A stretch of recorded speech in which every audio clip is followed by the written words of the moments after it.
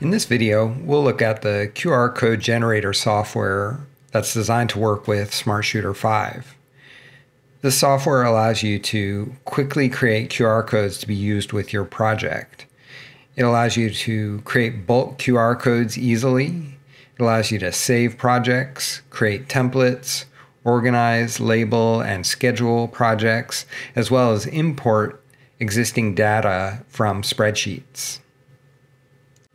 To start with, you'll need to download the QR code generator software. You can do that from within SmartShooter 5. Go to the Help menu and select Download QR Code Generator. This will link you to our website and allow you to download and install the software. Once you've installed the software, you can launch it from within SmartShooter 5. In the barcode window, you'll see a button at the top to launch the QR code generator. This will automatically launch the software and take you over to the dashboard. The sidebar on the left will allow you to navigate to the different areas of the software, including the projects folder, the templates folder, and the archive folder. However, the dashboard gives you quick access to most of what you'll need on a daily basis. Let's test this out by creating a new project. Clicking on the New Project button will take you through the project building workflow. On the right, you'll see all the options available to you. For example, you can select a date for the project using the project date selector. You can also create a new template. I'm going to do that here. I'll create a new class template. Hitting next will allow me to go through and create all the fields I'd like for this template. I'm going to create a last name, first name, and school field for data in the QR code. I'll hit create, and now the template is created and automatically selected. I also have the option to create a new project folder to put the project in. I'll create a school photography folder for this purpose. Next, we'll give this project a name. This is a required field, so be sure to complete this field. Finally, you can select a different type to help categorize your projects. You can give it a color label as well as a name. I've got one created already, so I'll use that. We'll click the Next button to go to the next page in the project builder. This is the Fields page. Here's where you can create the various fields that will occupy data that will comprise the QR code. This has been already populated because we created a template earlier and created those fields as part of the template. We could add to, remove, or simply create new fields in this page. Once the fields are set, we'll hit Create to create the project. Now that we're in the project, we can see we have various project options available to us, but now we need to start populating the project with actual data. So we'll click on the Add Values button to populate the information for our QR codes. You'll see that there are several columns which correspond to the fields that we created earlier.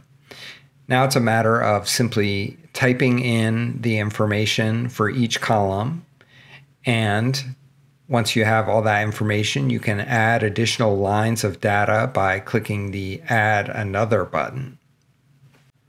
Once you've populated all the rows with the relevant data, hit the Save button and you'll go back to the project window where you'll see each QR code and the corresponding data. Once your project is complete, you'll have the option to fluidly work within the project.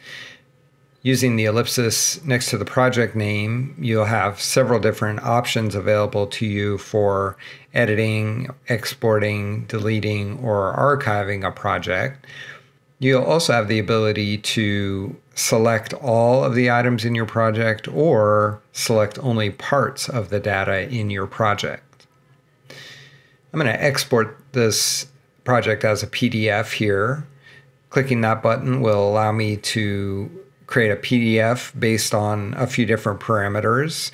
You have the ability to selectively hide or reveal particular fields. Once that's set up as you want it, select Export and then choose the location you'd like to save your project.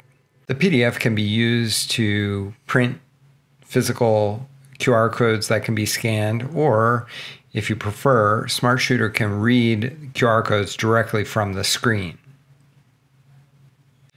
In many situations, you may already have a spreadsheet of data, and rather than manually typing each of those fields, you can instead choose the option to import the data.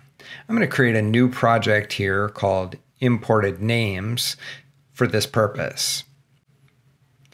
When we get to the Fields section of the project builder, we'll add a new field, and it's important to note that this field name has to match exactly the field name that is in your spreadsheet.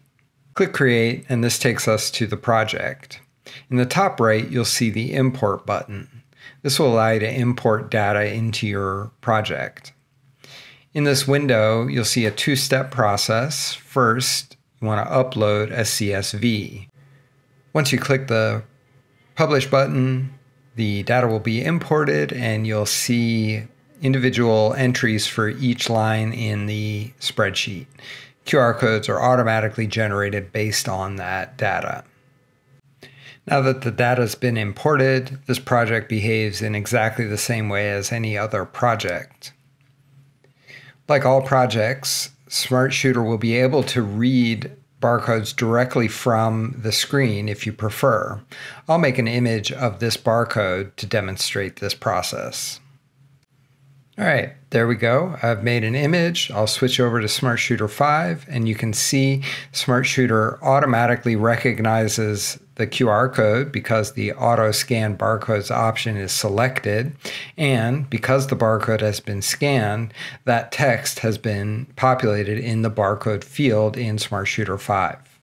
The QR code generator software offers a number of powerful features that will enhance any workflow that relies on QR code generation and QR code scanning in SmartShooter 5. That's the QR code generator software built for SmartShooter 5.